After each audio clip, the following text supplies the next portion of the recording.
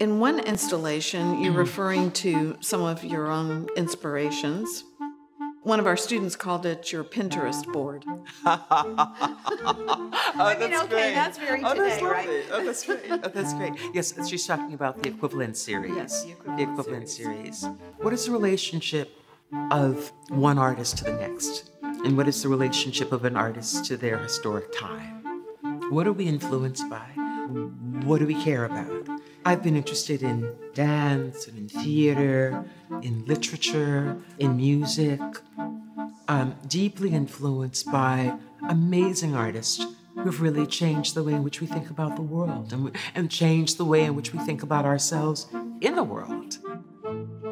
I decided, and I think I'm going to have to come back to SCAD too and make something here. Yes. I think that I have to make something here because I think that what you're doing also is incredibly powerful and deeply influential, and you are changing the course of what we think of in terms of art and art education. It's really, really important. But in some ways, of course, every institution, every museum, every gallery, every contemporary arts center, they're different. And so in pulling together this exhibition, I worked with, the amazing Zolda, who really had some very strong ideas about what she also wanted to show. So we really sort of collaborated on bringing together this particular expressive part of the exhibition.